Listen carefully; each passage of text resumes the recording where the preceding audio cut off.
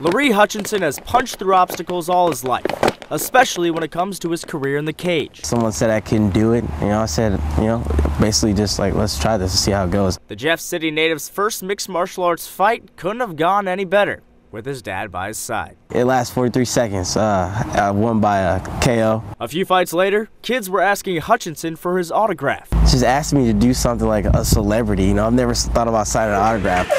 Then everything changed 2 months ago when Laree faced his toughest opponent in what would become his toughest fight of not only his career, but his life.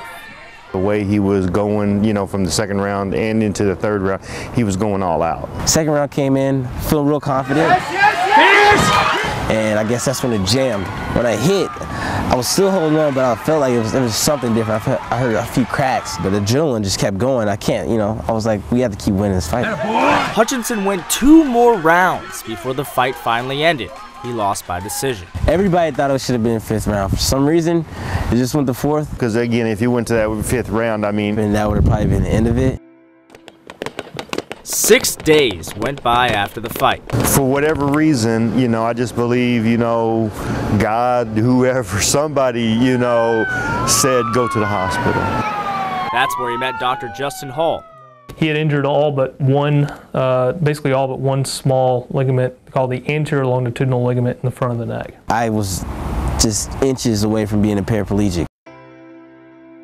I told him this is a very significant injury and he's going to need surgery and he may not be able to fight again. Time stopped and I almost didn't hear what they were explaining because all I was thinking about was hey man, am I really, is something really wrong going on? We placed 4 screws total and 2 rods and that helped to restore the alignment to his neck. The surgery was a success. Eventually, once this heals, he said my neck will be as strong as it's ever been. I guess because I do a lot of full-weight neck workouts, strong neck, For now, Hutchinson is stepping away from the sport he still loves. Though I'm not in the cage, I can still give as much as I can, outside of the cage. Do something different, actually go back and do my studies. I'm actually going to start picking up psychology, do some slight social work, give back if I can.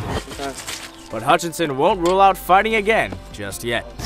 I've thought about it. I thought about actually going back. It's a decision that's just another obstacle for a man who's conquered them all his life. In Jefferson City, Andrew Kauffman, ABC 17 Sports.